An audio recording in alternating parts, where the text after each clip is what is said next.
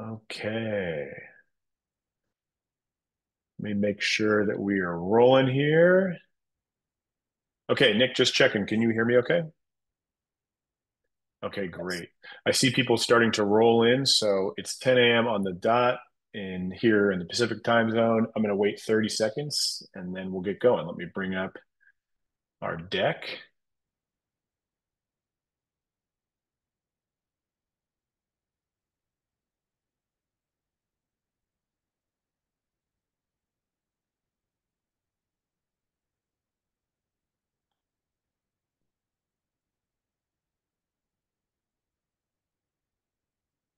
Okay, as we wait for some people to come in, I just want to remind everybody, if you haven't been here before, we have the chat turned on, we have the Q&A turned on, we have three of us here to answer questions. We love to answer questions. We're here for a reason. We like the tough questions too. I think it's been like five or six of these where we didn't answer a question. I think we answered all of them and five or six in a row and want to keep that streak going. So send us the toughest ones you can. We like to answer questions about security, about how we keep the AI secure, about anything you can think of. We like anything that makes Nick sweat. We really like those ones as well. So, or we have MJ, our head of GRC here as well. So if we can make her sweat and get her to answer some really tough questions, that's fun as well. So use the chat. We'll answer questions in the Q&A. We'll answer questions in the chat tool as well. That makes these a lot more fun. So welcome everybody. Let's get it started. My name is Michael Egerling. I lead marketing here at Trustero. I'm also joined by MJ Raber, who is our head of GRC at Trustero, and Nick Martin, who leads products here at Trustero. And we are doing, I think, our third progress report. So we started doing these back in the spring of this year, and we thought it would be a cool thing to just start opening up and showing everybody what we're up to. We think that we're up to some pretty cool stuff. Like we are using AI to make GRC better, to make GRC faster, to make it more efficient, and to do some things that we think are pretty interesting. And in the spirit of openness and just like getting good feedback, we wanted to just start showing those things off. So today we are, and really like in the last couple of these, we've been embracing this theme of Agile GRC. It's something we started talking about over the last 6 months or so. And Nick is going to show some technology and some features today that are really adjacent to that. And so as we go forward, I want to remind everybody what it is that Trustero does, and to give a little bit of foundation for what we're going to get. Oh, that wasn't supposed to go backwards. A little bit of foundation for what we're going to talk about as we go forward. So what Trustero does is we enable Agile GRC, and the way that we do that at a high level is we ingest data from a lot of different sources, and Nick is going to explain that a little bit later today. We ingest from GRC platforms, we ingest from the applications that you use as an organization, we ingest from evidence sources like documents and PDFs and metadata and things like that, and then we analyze that data in real time. In a nutshell, that's highly simplistic way to explain what we do. And then the big question that we're trying to answer as a company is, once we have all of that data in our system, can we build an AI tool, an AI program that is three things? It is, well, two things. Is it accurate? And is it useful enough to securely do some things? Can it make compliance decisions? Can it eliminate the most repetitive and costly GRC work? Can it make GRC teams more agile? And that's really a loaded word, and Nick's going to explain the load behind that word later. It should even be capitalized in this deck. Can it make teams more agile? And can it make GRC teams more self-contained? Meaning, can those teams do more stuff that they couldn't do by themselves the year before? Like where they had to hire a consultant or outside parties, or things just took way longer the year before. Can they do that stuff on their own now because they have this AI tool? So those are the four litmus tests that we are constantly measuring our progress against and really thinking about all the time. And all of those are leading to this idea that if we can achieve those four things using Trustero, then our customers and our users can focus on their highest value work. And one really quick anecdote, I think there's this idea around AI, and I think it's not a secret that like this idea that is AI going to enhance human work or is it going to take over human work? And there was a really interesting webinar that we did 2 or 3 weeks ago with one of our customers called Chassis. And I just thought it was a very cool conversation with their CISO and their CFO. And their point of view on that, I think, is very, very interesting. And it's very much in the enhanced human work bucket. And I think it's really worth going back and listening to if you guys have some time, because it's just a really good look into how they think AI is changing the construct of how GRC teams work and how their GRC team works as well. And they are really focusing on their high value work now. And they're basically giving all of the repetitive questionnaires, internal audit stuff to their AI. And with that, Nick, Yeah. my preamble is over. And go ahead. So, Michael, actually, I have just a technical heads up for you. Yeah. Apparently, a few folks are having trouble joining, and then I'm Oh also boy. wondering if Q&A is enabled, if chat is enabled for the participants who have made it in. So maybe a couple of things for you to look at uh, after you hand the baton off to me, which I believe is now complete. So I will talk maybe while you work on sorting a few things out. Go ahead and start. I'll start tech support. I see Q&A. Okay, yeah, I'll start. Go ahead, Nick. Great. Yes. So good tee up, Michael. Thank you. So yeah, why does any of this matter? A few things that we've heard from talking to a bunch of people in this domain. GRC and customer trust roles are tough and getting tougher. And so what do we mean by that? What are a few of the things that are contributing to that? Well, first one, there's always some new framework or additional complexity that's being added, right? So there's a growing list of those frameworks to add due to regulatory requirements or maybe revenue opportunities, right? You could sell to somebody if only you had fill in the blank framework. Typically, organizations already have a pretty big backlog of these things they're trying to get to. So it's not like they're sitting around twiddling their thumbs. The work is time consuming. And it can be tricky to assess and manage that work and figure out, yeah, what is my best opportunity or what is the biggest risk that needs to be addressed.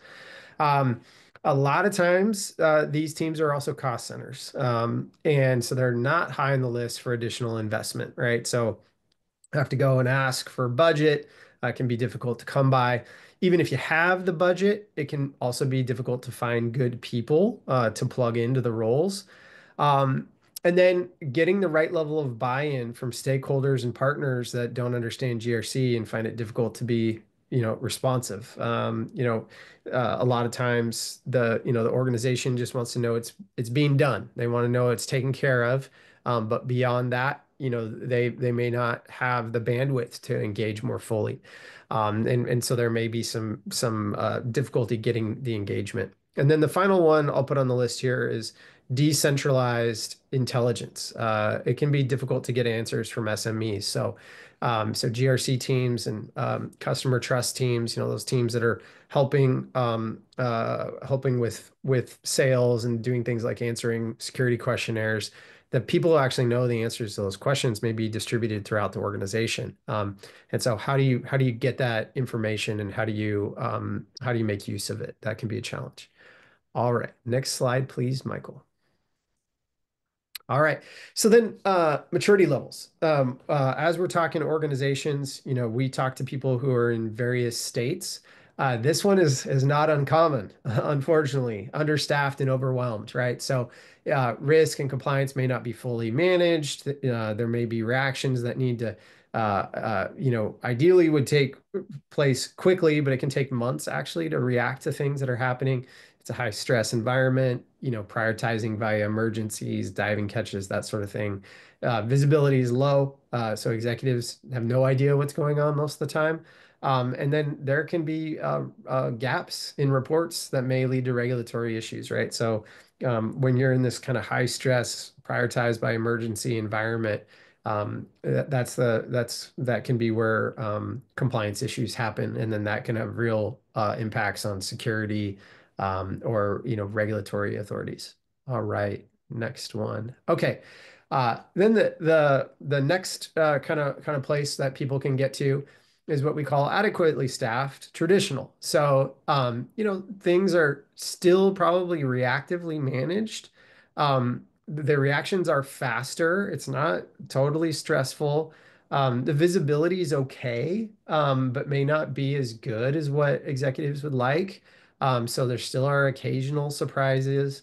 But at the end of the day, the reports are clean. You're not getting dinged on regulatory issues. So it's like it's contained. It's all right. But it still is probably more stress than the GRC people would really like. Okay, which brings us to the last one, Agile GRC. So this is not a concept we came up with, and we've got some more info on this in a little bit. But this kind of borrows from the Agile Manifesto and lessons learned in Agile software development, and it brings a similar sort of mindset to GRC.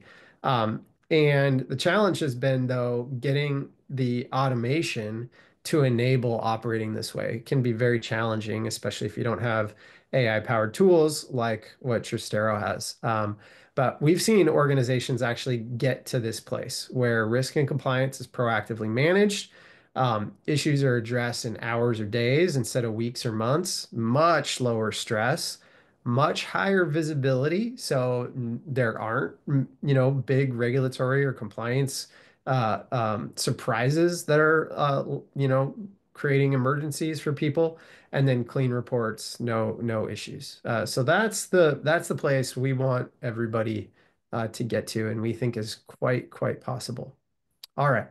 So a little bit on how we do this. So Michael talked about, we ingest data and then provide analysis. And this kind of explains how that works. So you have data in on the left, analysis out on the right, and then you got Trustero and our AI in the middle.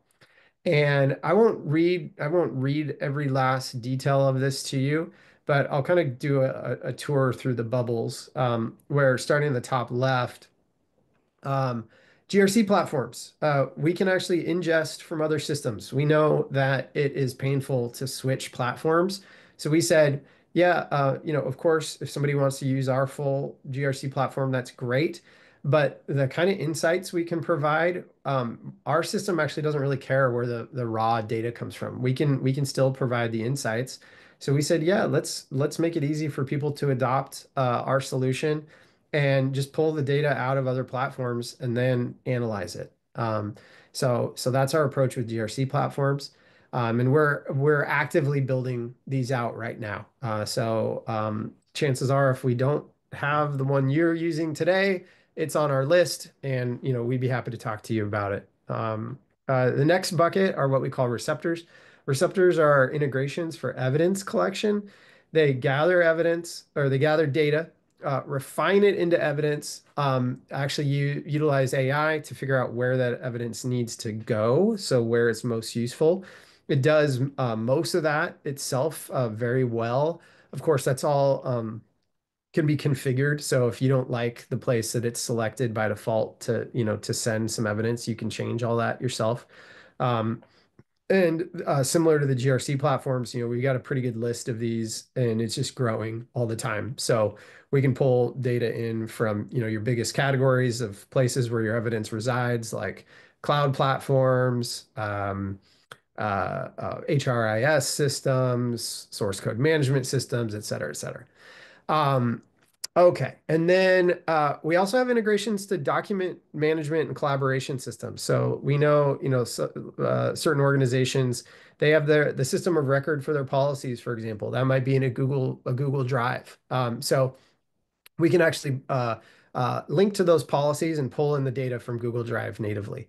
And then finally, kind of the all-purpose escape hatch. We know there's lots of documents free kind of free form documents out there. Not everything is beautifully structured and managed. And luckily, our system was built from the ground up to handle that. So we can take in documents, spreadsheets, images, PDFs, etc. And our AI can make use of that. And so we're not constrained to the narrow set of things that can be um, collected with automation. We can look at everything. So if you got a messy spreadsheet or a Word doc, that is totally fine for our system. And then the analysis coming out, we've got kind of three big buckets. Control assurance, and I'll be showing you some more details about this in a minute, but that's we kind of help sort out for you the order that you should go about um, uh, checking things off on your list. We help you examine and test. We help give you guidance on how to operationalize controls. And then if there are gaps, how to remediate those gaps. Um, our Q&A feature, you can ask actually totally open-ended questions. You can also you can also throw questionnaires at it. And so kind of two big use cases there are help you understand what's going on in your organization, and then also, helping with the scenario where you're trying to sell to somebody, you give them your SOC 2 or your ISO, and they say, thank you very much. Please answer these additional 500 questions. So that's why we built that feature. And so it helps with that. And then the final one is around risk assurance. So helping make sure that you're doing all your risk management activities and giving you a boost with AI. In particular, we've got a tool that will analyze a SOC 2 report for you and give you the most important parts of that as part of your vendor management program. Okay, that's data in, data out. There's a ton of use cases we support. We're going to be talking about three of these today. So I'll kind of just give you the overview of the slide here, where we've got a use case, kind of a before, which is, what is the fairly typical status quo. And then the next column, that agile with accurate AI, there's the feature that our system provides, and like how the things that we can do there.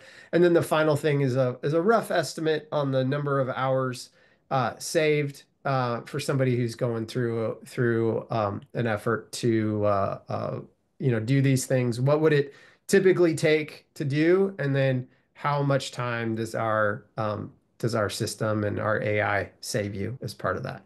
So today we're going to be looking at three of them. Framework project tracking, so kind of like how your progress is going on a compliance effort. Uh, Questions and questionnaires, and then examination and testing. Are your controls designed well? Are they implemented? Are they operating well? That kind of thing. So that's what we're going to show in a demo. And we're going to send this deck out after. So, I mean, we're not going to talk too much about any of this other stuff, but it is worth mentioning. We're going to show, there's some slides that explain a bunch of this other stuff as well. Absolutely. Yep. Okay, Okay, Nick, I'm going to give you the screen. great. I will get the right thing up here. And okay. I can see. So you all are looking here at a demo Trustero account. And this is set up like a typical software as a service company that's going after SOC 2. And what you're looking at here is an organization that's in an audit ready state. So they've done a bunch of work to operationalize, so starting from scratch, they've operationalized their controls, they've put everything in place, and now they're at the happy place where everything's working, and we're going to keep them working. Um, so I'll talk first actually about the compliance roadmap. So this is a feature that actually introduces all of the steps that you'll need to go through, but in order. And you can hop around and do these things because we know it's not a perfectly linear journey. But it starts with the basics like, do you have a framework selected? Is the audit set up? Are there some Have you indicated which third-party services you use, that kind of thing. And then we step you through kind of more and more complicated things. So you start with the scoping, you prepare some content. Now you're operationalizing, so you're starting to walk the walk.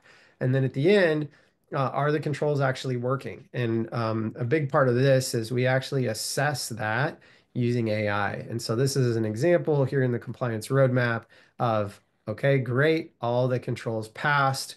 And it'll actually give you a detailed readout of how it came to the conclusion about the controls actually working. And so I can pop open one of these and see, aha, okay, here's all the information that it's provided. So that's a really quick thumbnail sketch of how we kind of help you through that.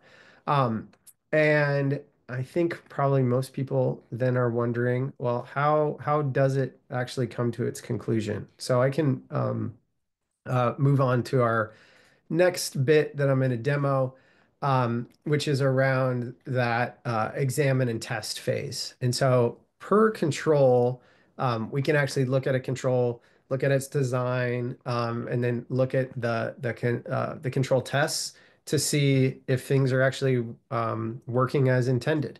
So I'll give you a little tour first of this example control. So this is a pretty typical data backup and disaster recovery control. And as you can see, the objective here is that you're backing up your stuff and you practice recovering from that on a regular basis. Because as we all know, it's no good to allegedly back things up and then discover later when you actually need the backups that you try to restore and you actually can't restore. So this control is about making sure you can recover from a disaster if it were to occur and you've got everything working well.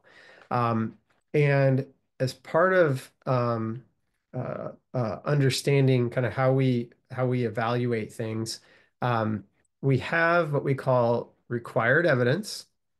So this is just a bulleted list of the things that somebody would need to collect in order to prove out that the control is working.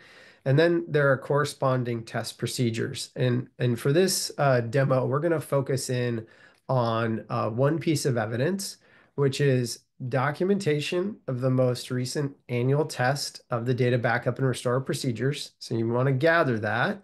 And then in terms of the test procedure, we're going to want to validate that the data backup and restore procedures are tested at least annually and meet the recovery time of objectives specified. And I'll also mention that this control comes from our curated content set that we make available, but our system can work with absolutely anybody's control set. And our system actually doesn't know who authored it, where it came from, that sort of thing is completely agnostic. And all of these things are editable, and they can be kind of edited in place, or we also have bulk upload features. So some of our clients choose to use our curated content set. Others will actually bring their own, and it's a matter of just uploading it to our system, which is very straightforward to do. And our customer success team helps people do that. Um, in terms of the test procedures, these look very similar and are in fact like written the same way that an auditor would write test procedures. So it's modeled on that.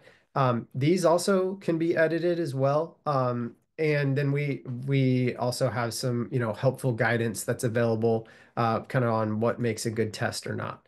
So with those things in place, then let me take you through then the actual piece of evidence that would show this, and that's our this PDF here. So I mentioned at the beginning, we can take in automated evidence from a variety of sources, but we also work with the very messier real world kind of evidence that folks encounter out there, and so what we've done for this particular control is we've actually attached that real world evidence. So you'll see PDFs and images and spreadsheets.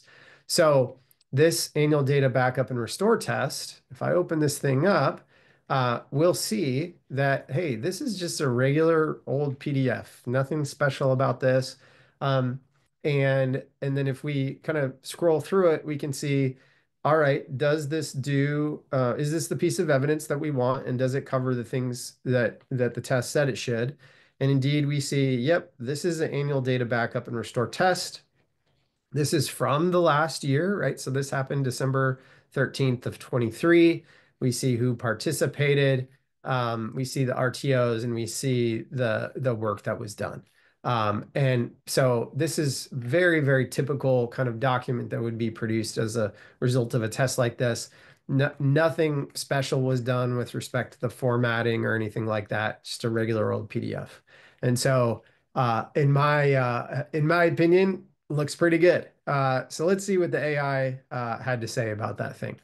Um, so we'll jump to here to these two AI checks that we conduct. So all of our AI checks, the way that it works is we give you a up or down kind of pass fail sort of answer. And then in addition, we'll also give you details about why it came to the conclusion. So it's not, like the AI has spoken. That's definitely not our attitude. It's more, here's how it came to the conclusion. Here's the conclusion it has and why. So the first check we'll start with is this completeness check. This is just making sure that all the things that were listed in that required evidence field actually appear to be attached to the control. And that's exactly what is happening here. So what it's done is it's looked at that list and it's come to the conclusion that yes, indeed, all of the evidence that is needed is here. And then it'll give you sort of an assessment about how it came to that conclusion. And you'll see here it says annual data backup and restore test, which likely documents the most recent annual test of data backup and restore procedures. And the reason it says likely here is this check is relatively high level. It's really just looking at the file type and file name and saying, does this match? And it's saying, yeah, that seems pretty good. Um, which brings us then to the next check that we do. We call this spot check. And it is actually doing the much more thorough examination. And so you'll see here that all of the tests pass. And if we look at, again, the detailed test that we had for that piece of evidence we looked at, it says the annual data backup and restore test, along with supporting documents like the disaster recovery plan, which is also attached, confirms that backup and restore procedures are tested annually and meet the specified RTOs satisfying this test. So that's completeness and spot check and demonstrating implementation and operating effectiveness of the control. Um, I'll also then I skipped over one here. We also do a bit of design assessing as well for the controls. And so one of the AI powered checks we do here is what we call control matches policy. And this is making sure that the text of the control objective doesn't have any material differences compared to its related policy. So I'll show you the policy document here in a moment, but you can see, it says it explicitly states this stuff. This is outlined in the section titled Information Backup, or it mentions that backup copies must be maintained and regularly tested. And if we crack open the policy, which is linked here, so we have a business continuity policy, we open this thing up, we'll see that, okay, again, we've got a PDF. And inside of this guy, we can see that uh, inside of here, you can see that there is a section. So data backup and disaster recovery section. And then in here, we can see information backup. And it says backup copies of information, software, and systems must be maintained, regularly tested, etc. So indeed, that assessment is based on the text that's actually here, again, in this very ordinary PDF. Uh, okay, so that is, so I've shown now the details of a control operating effectively. Now I'll actually pop back up and talk a little bit about Agile GRC. And so the really transformative thing that we've seen is if you've got a foundation of, okay, I know the steps that I need to accomplish, you get your controls operating effectively, you're regularly, you get them to pass, then kind of the next step is, okay, I've done it once or I've done it twice. Now let's actually look at this thing every single day. And that's what this part of the dashboard shows off is the ability to not just run the AI checks occasionally, but if you're ready for it, and typically what happens is again, there's sort of a maturation process, and there comes a time where, yeah, everything is humming here. Let's check it every day. And somebody can actually opt in to polling evidence and scanning doing examination and test every day if they want to. And so this dashboard is then the roll up of that. You see the results at the highest level here and can see the results of these checks. Okay. That is control assurance. And I think, Michael, I'm moving on to Q&A. Is that right? That's right. Yep. Great. So another issue, I mentioned that dynamic before where customer or a client of ours may, present to someone they're trying to sell to, okay, here's our SOC 2 report or our PCI, our PCI or our ISO, et cetera. And then the buyer immediately says, okay, that's fine. Here's 500 more questions to answer. So we built this capability in order to assist with that dynamic. And so we support the ability to answer, multi-hundred questionnaires. You just have to upload them to the platform. It's really easy. So you come in here, and you can upload a spreadsheet in CSV form. We also make it possible if you want to just do it here in the UI, you just do kind of a one-off. You can do it that way as well. And then it'll start cranking on those questions and answering them. And the the source for these answers is a couple of things. So number one, we have support for a knowledge base. So many organizations that have had to, start answering questionnaires at a pretty good clip. What they end up doing is they collect the previous questions and answers and keep them around somewhere, typically like in a spreadsheet. So you actually can take that existing knowledge base and upload it to our system, and then that will be the basis for answering future questions. So our AI, what it'll do is if the essential fact is contained in that knowledge base, it says, okay, great. I have the information I need to actually answer the next question.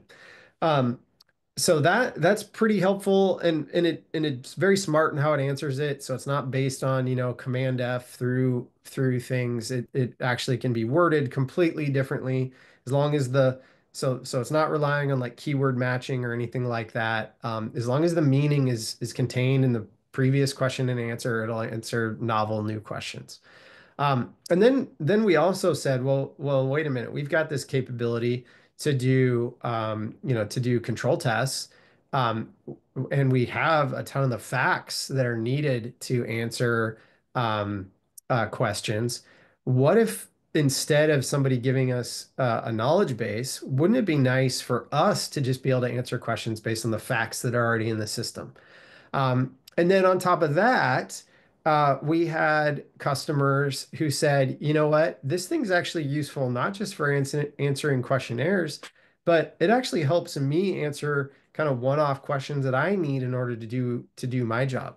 So kind of calling back to that business continuity control, that backup and disaster recovery test. Um, uh, we uh, uh, we heard about scenarios where, especially in larger organizations, where it actually can be challenging to answer a question like this. When was the most recent data backup and restore test conducted? Who participated and did it meet the RTOs? Well, all these facts are contained in our system, but the person who owns that control maybe far apart or far away from the person who wants to ask this question. And they could track that person down and ask them, and it might take a little while to find them. Or they could just come into a system like this and ask the question and get an answer in 44 seconds.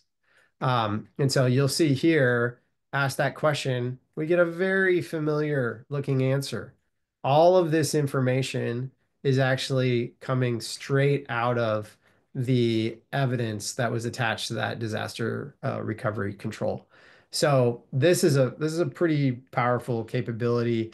And in fact, in the webinar that Michael was referencing before with Chassis, they asked their internal auditor to ask our system questions before talking to them, and that actually saved a ton of time and made the auditor's life better as well as Chassis' life better because they could just ask this system and get the answer they need and move on.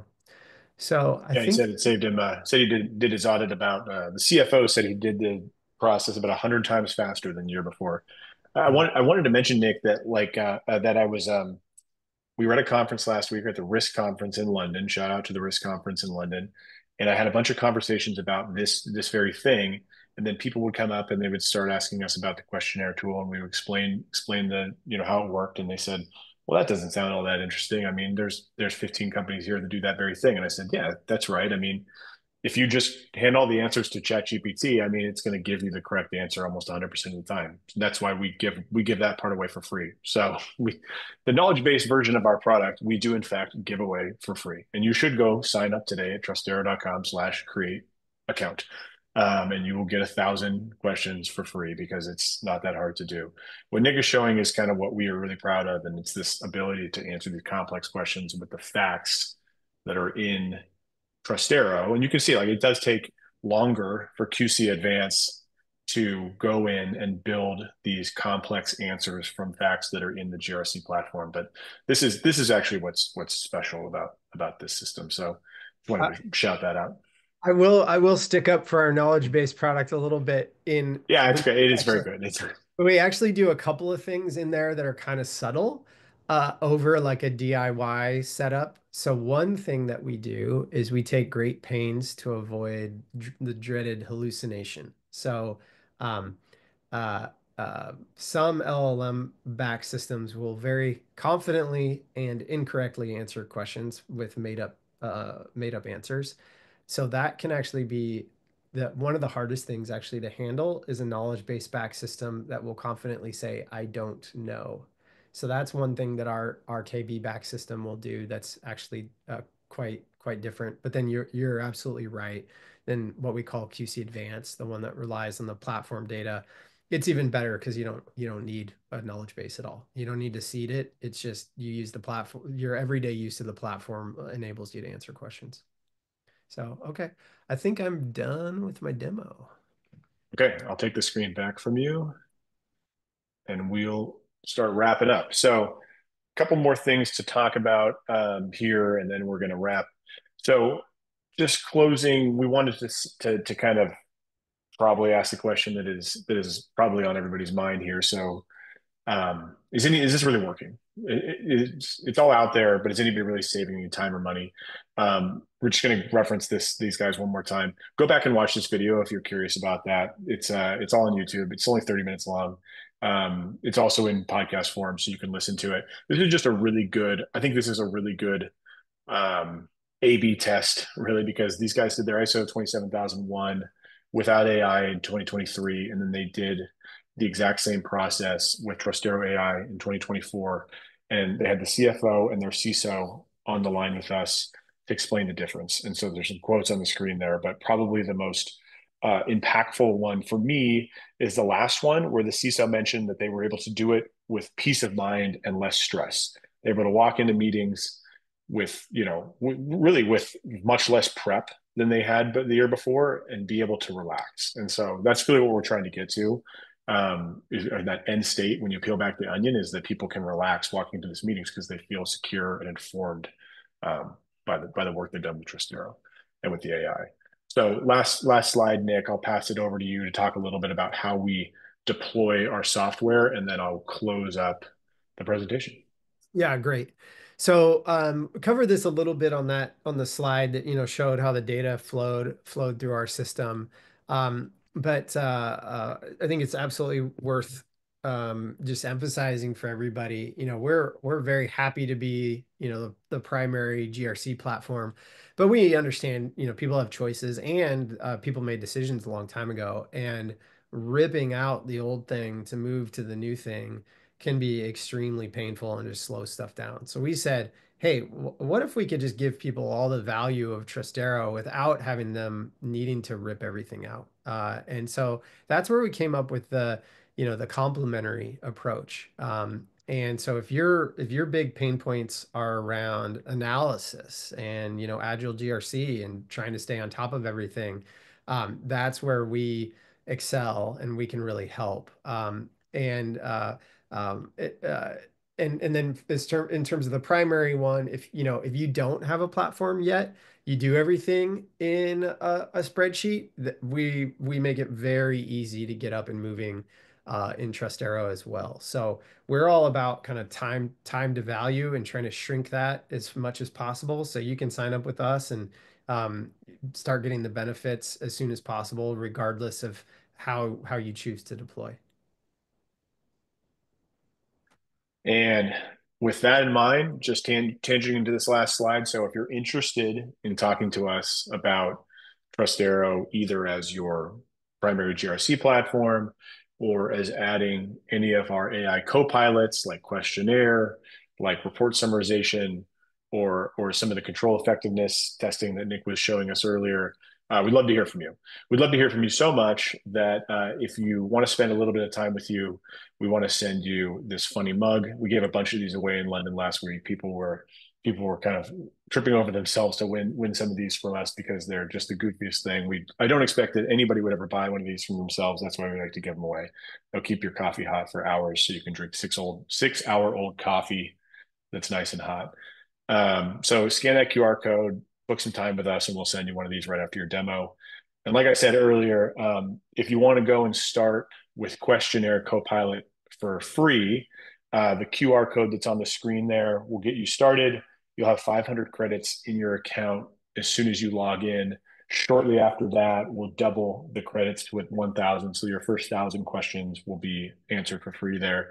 If you have any, questions as you get started, you're going to get an email from the Trustero team right after you start. Just hit us up if you have any questions about how to use the system, and we'll get right back to you. I did just see a question come in. It says, is there a limit to the input size of the document uploaded and limit to the responses? I think we're probably talking about the Q&A.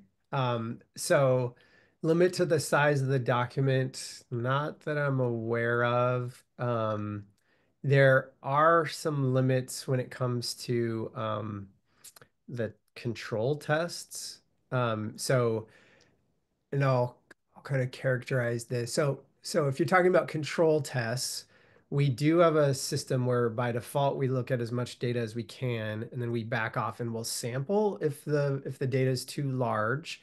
That typically is not a problem with written documents. So you can have like very large written documents because the way our system works is we'll basically look through them for the relevant pieces of information. Where it can become a challenge is if you have, multi-thousand row records that we're testing. And in that case, we'll sample, which is what auditors do anyway when they're evaluating effectiveness. So we kind of our mindset is we want to be just as at least as thorough as an auditor would be. And then in terms of answering questions, um, uh, the responses tend to be pretty concise, because that's usually the way the questions are written, but maybe there's a particular use case that it looks like Rich has in mind. So Rich, we'd be happy to talk to you more about the subtleties there, if you'd like to go deeper. But that's my kind of high level answer. Yeah, I mean, if you want to talk about that, Rich, our emails are both on the screen. You can email either one of us. I know our VP of Sales and Ops is going to run a 550 questionnaire. questionnaire today, and so we're all looking forward to seeing how many questions get answered accurately from that.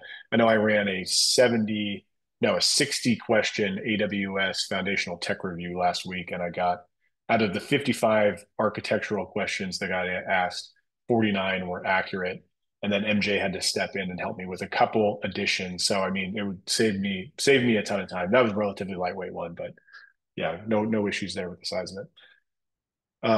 Okay, that's it. We're right on time at 10:45. I want to thank my team for coming and joining today, as always, and providing such great content. And thanks everybody for joining.